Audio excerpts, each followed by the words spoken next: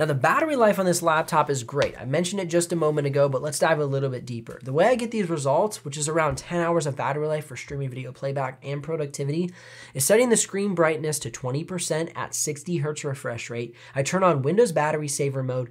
I set the laptop to hybrid GPU mode. So basically in the Lenovo Vantage Center, you're turning off the discrete graphics. So you're not using the GPU.